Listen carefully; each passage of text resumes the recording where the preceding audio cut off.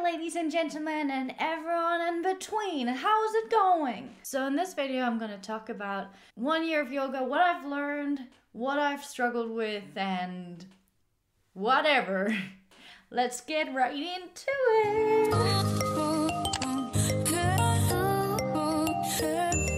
Last week, if this is all working properly and I'm going to do my editing properly, like a person that edits their videos when she records them. Then I spoke about 1 year of meditation last week. So if you haven't seen that video yet, check it out and then come back here and we can talk about the yoga part. Or you can watch this one first and then go over and watch the meditation part. Because the beautiful thing about yoga and meditation is that it goes together. It's like peanut butter and jelly. It's like pineapple on pizza. Now that's like stuff that we could argue, and a lot of people would say that's horrible. So what's something that everyone thinks that that's a great fit? Like a pot and a lid, right? Or yin and yang, you know? If you have more creative ideas than me, just drop it in the comments below and give me some inspiration. So next time when I do a YouTube video, I'm a bit more eloquent. 1 year of yoga. As probably we all know, we live in 2021 right now, and there is a global pandemic happening. And the thing is that I've been wanting to do yoga for a while now because I've been struggling mentally and I've been mentally unstable and whatever, and people have been like, yoga changed my life, yoga is so good for you, if you want to feel better, you should do yoga, blah, blah, blah, blah, blah, blah. And I was like, yeah, I mean, maybe for you, but it's not for me. It's not for everyone, you know, like I'm gonna do my own thing. And I did. There was a part in me that always wanted to do it. And I went to one yoga class like 4 years ago. Everyone was like really good, like really freaking good. And it was really freaking difficult. It was probably like a advanced yoga class or whatever. It was... I don't know what they were doing, but they were so like strong and flexible, and I just got frustrated. I got so freaking frustrated. So here I am, like a couple hundred years later, talking about doing yoga. And it's funny because I didn't start yoga because I wanted to be healthier or like fitter or like, you know, I did it for mental health reasons. So me and my ex-partner that has been mentioned like in every freaking video now, I love you, you're amazing. We were like struggling because our relationship was not really healthy and we had like this like push-pull relationship. His issues triggered me and my insecurities, and my issues fed his insecurities. Anyway, it was amazing because it forced me to see my own pain and see my insecurities, reflect on them, and seek help. And in this case, yoga was my help. So I used yoga for mental health reasons rather than physical reasons. I started doing yoga last March when I was living in New Zealand, and New Zealand went into the first lockdown ever. Yeah, that's correct. I was just like checking if I just did a short fact check, but it was right. It was right! Is it right or is it wrong? I can't go on. You say yes or even no. I don't know how. I don't know the lyrics. Yeah. Anyway, that's when I started doing yoga. Because at that time I was frustrated, I was depressed, I was emotional, I was unstable. Me and my ex just like, we broke up and then got back together. And because of the fact that we broke up before, I had big time trust issues and I was just really vulnerable and insecure. And I was like, this didn't work the first time, why should it work now? And I mean, here I am, single as a Pringle. It didn't work out, but I mean, I don't want to say that my insecurities were right or anything. No, when my insecurities got triggered because of our relationship we had to each other and our past, I just typed stuff into YouTube. I was reading a book, it was called The Body Keeps the Score. It was talking about how trauma is remembered in your body. I'm gonna make another video about that eventually. Therefore, I thought maybe I can find movement medicine, and this is a quote from someone I will get to later. Maybe I can find a physical thing in which I can process my trauma, in which I can process my depression, in which I can process my anxiety or whatever. You know, I thought back about everything and I was already meditating and I was like, you know what? Like everyone's always talking about how great yoga is and how you connect body and mind doing yoga, blah, blah, blah, blah, blah, blah, blah, blah. When I was a cheerleader back in the old days and I would do stretching, I sometimes wanted to cry.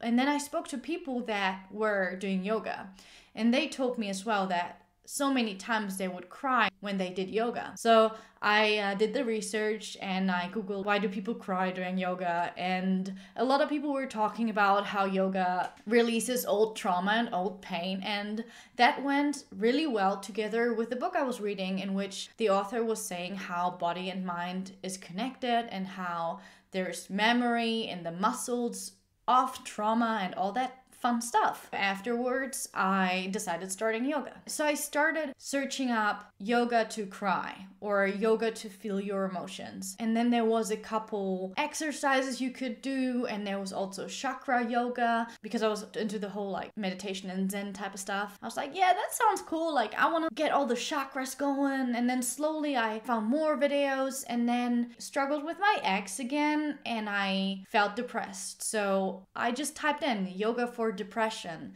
and that's when I found this amazing freaking person, and I did a whole YouTube video just about her, but I haven't edited yet, so it's gonna come out after this. Yoga with Adriene, my heroine, such an amazing, inspiring woman, like woohoo, she great, like I'm telling ya, she great. So I found Yoga with Adriene, and that's when my journey started. Because Yoga with Adriene was a YouTube channel that helped me to freaking keep going. She wasn't like those typical yoga trainers that would just get on my nerves and would be like, hi, let's do some yoga and please like and subscribe and order my books and order my merch. Yoga with Adriene was just chill. And it was precise. One day I felt anxious, one day I felt lonely, one day I felt insecure, and everything I needed, there was a Yoga with Adriene for. And I don't know if I would have fallen in love with yoga like that if it wasn't for Yoga with Adriene. And the beautiful part was that it was online. It was virtual. No one was there. I could do yoga literally in my own room. I could hide myself, lock myself away. There was no one to judge. And it was just me, myself, and Adriene. And the beautiful thing too was that she would always talk about how many people were doing yoga with me at the same time, and I was just like, there's so many other people right now practicing the same thing, talking out the same mantra, trying to achieve the same stuff as I am. And all of a sudden, you are alone in your room, but you're not alone at all, and you feel connected with everyone in this freaking world, and you're just like, we're all one, like this is amazing. I'm really, really grateful for finding this YouTube channel, because honestly it changed my life. I really thought 4 years ago, whatever, when I did that one yoga class, that was it. Like I felt not good enough, and I felt like people were staring at me, and I know that's like one of those things when you're doing classes, like that's my own insecurity and no one really cares about me. I'm just a person. I'm just a kid. But doing yoga in your own room, in your own personal space, in your own safe space, it just hit me on a whole different level. Because if you want to process trauma that's in your body, you don't necessarily want to hang out with 30 other people that are trying to achieve the same thing. So that was really inspiring, and it helped me through all my ups and downs when me and my ex broke up once again, and for good. I mean, at least for now. When we broke up, I was obviously so heartbroken and my trust was broken. All my fears became true. So that was hard. And I was in New Zealand. I had like one friend. She left the country and moved back to the UK. And I was completely by myself. I had no work visa, I had no home, I had no money, and I had a van that no one wanted to buy. And I was freaking out because I put myself in this codependent relationship and gave up everything I had, and there I was, freaking effed, you know, and that was not cool. But that led me to so much freaking growth, because you know what? I rose like a phoenix and I survived. Like, look at me here. I'm living with my mom again. I'm 23 years old. I don't have a job anymore.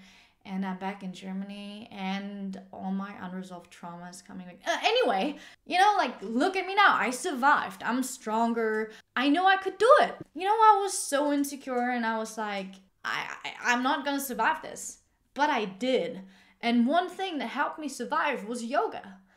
I would do yoga for heartbreak. And oh my God, my heart was aching so much. It hurt so much.